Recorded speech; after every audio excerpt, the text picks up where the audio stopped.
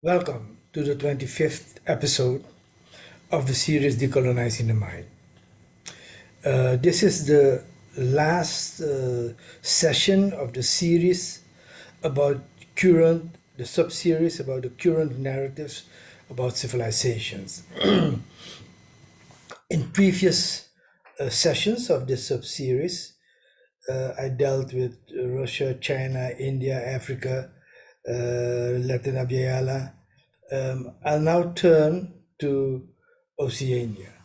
But as usual, before I go there, let's look at what the situation in Palestine is now. We have these staggering numbers: 24,000 people killed, mostly women and children, 60,000 wounded in Palestine. And yet, after 100 days of relentless bombing by the Zionists, with the support of the West and the US in particular, we still see that the support for resistance is great, is big. And the war in the north of Israel, at the border with Lebanon, with Hezbollah, you might think that because of Hezbollah's involvement in supporting the resistance in Gaza by opening up a front in the north, that it would lead to discontent within Lebanon itself. The American Washington Institute conducted a poll that shows that Hezbollah has increased its popularity compared to the last poll which they held 3 years ago, and that support for the Hamas movement was widespread in the Lebanese society. Almost 80% of the Lebanese have a positive opinion of Hamas, while the perception of a military solution to the conflict with the occupation rather than a political solution is much more widespread in Lebanon than in other countries. So in Lebanon, where they feel the heat of the Zionist oppression and war, they don't think that the political solution will be viable, that in the end of the day, a military solution will solve this problem. And there's even overwhelming consensus in Lebanese society, namely 99%, almost 100%, that Arab countries should immediately sever their all contacts with Israel protests against the ongoing war in the Gaza Strip.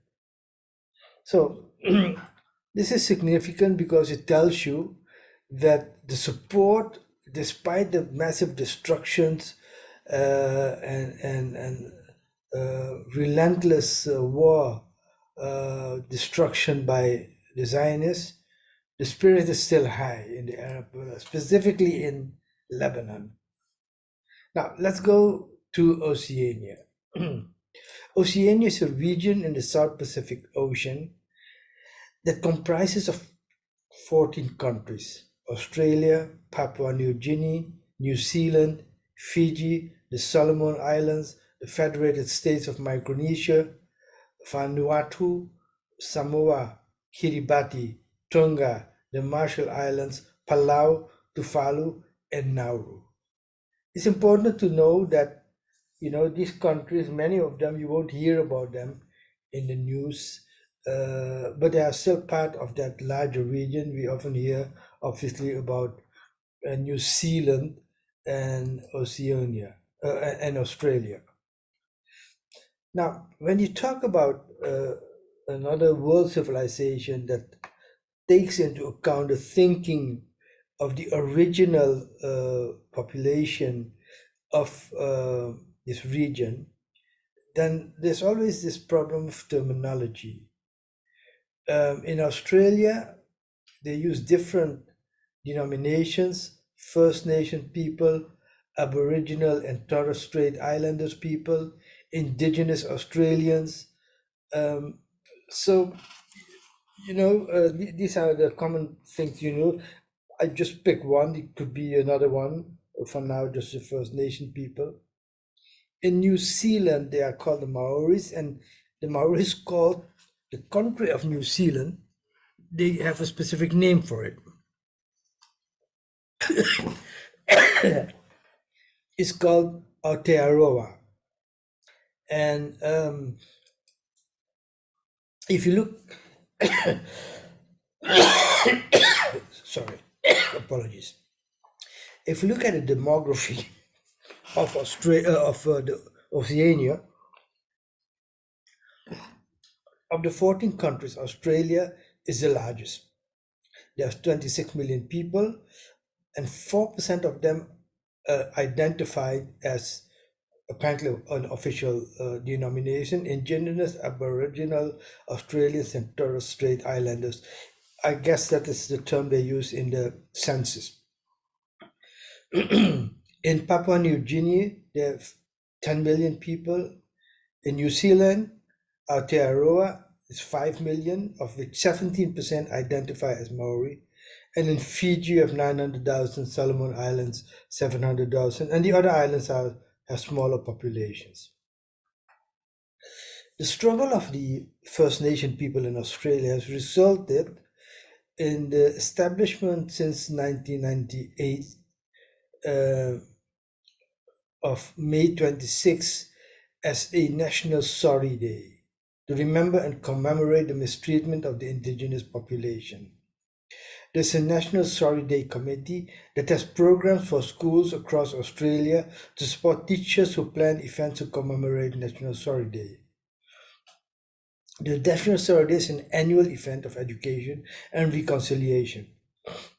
Developing programs of immaterial reparation is an important element in decolonizing the mind. The Maoris are saying we are a Polynesian country, we are Aotearoa.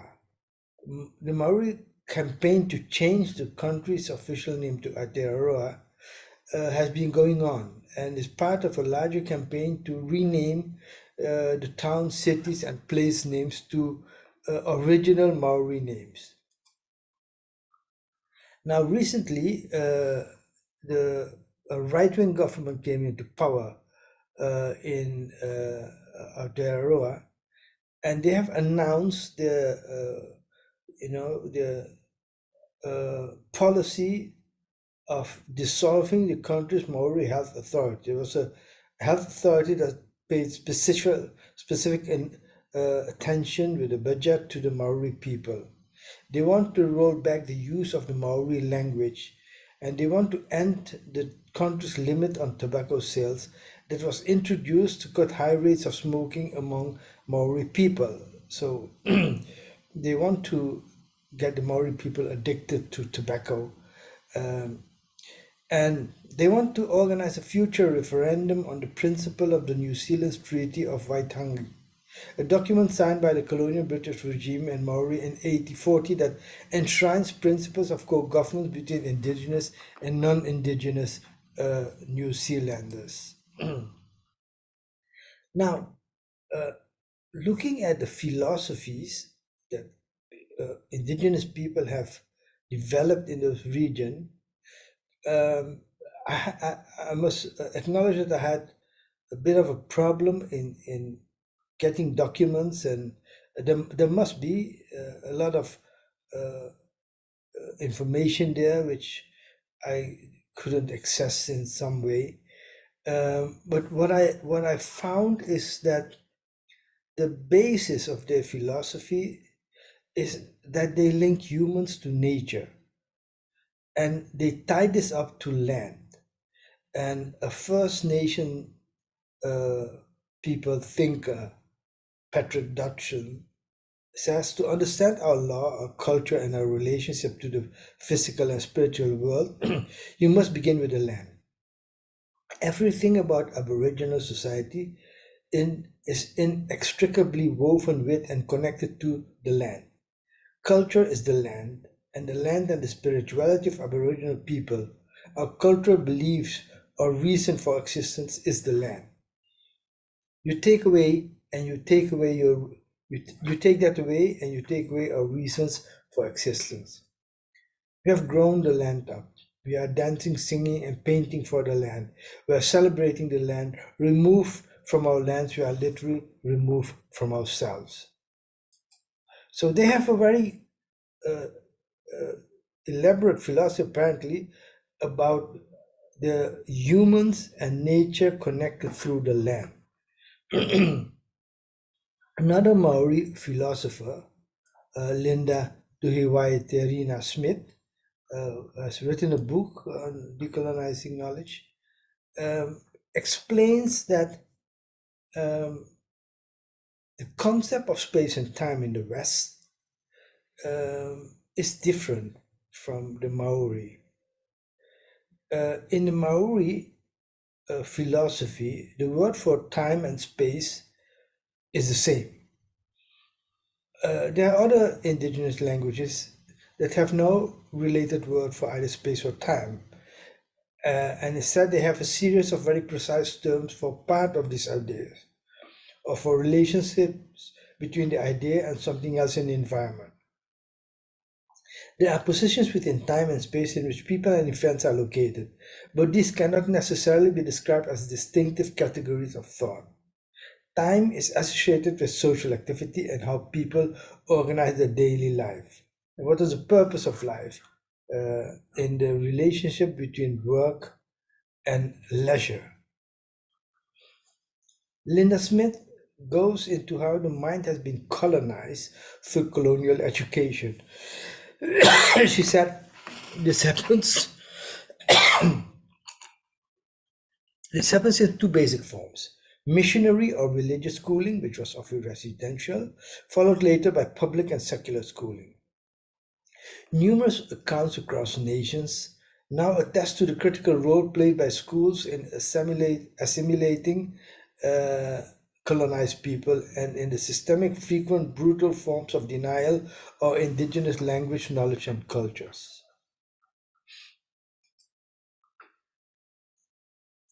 And she points out how the different views of colonialism and the colonial history from the Maori perspective and from the perspectives of the Europeans. In the European view, the colonial view, they have a phase which is the initial discovery and contact, the decline of the population, the phase of acculturation of the Maoris, of then the assimilation, and then the reinvention as a of the New Zealand society, Aotearoa society, as a hybrid ethnic culture.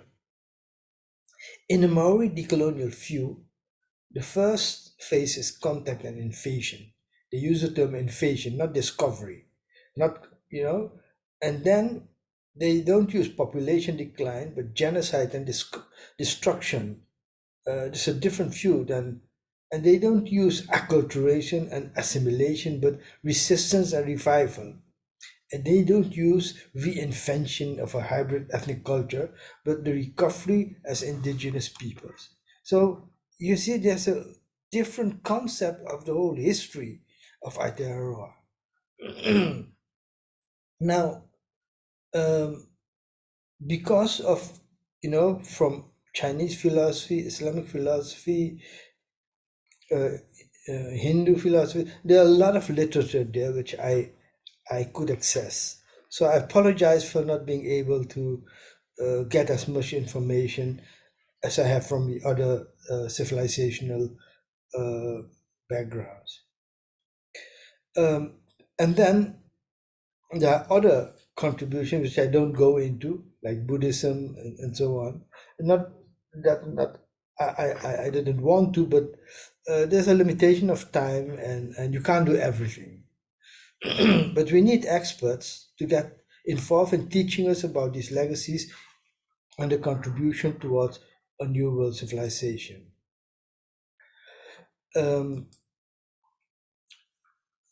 I will do a new sub-series starting from next week, and which is a series of dialogue with thinkers from different civilizations. And I will start with a dialogue with Imam Muhammad Al-Asi, who is based in Washington, and who has been doing a gigantic work on explaining the Quran. He has published 15 volumes out of 45 uh, on each verse of the Quran, where he explains the Quran. Is an expert on it, and he was so gracious to agree to get in a dialogue with me.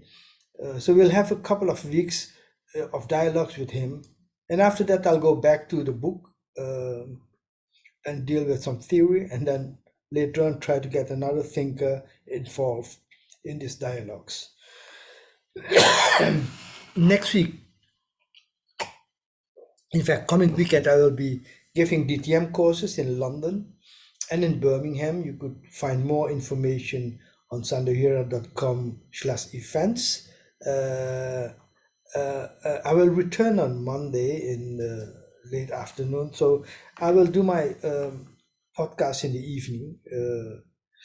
And if you want to read more about Australia and Aotearoa, New Zealand, look at the index of my book. You could download the PowerPoint, the www.sandohira.com. And if you want to support the channel, subscribe to it, share it with your friends and families and colleagues, and encourage them to subscribe and like it, get involved in discussion group. And if you want to make a donation, look at sandohira.com how you can do that. Thank you for your attention.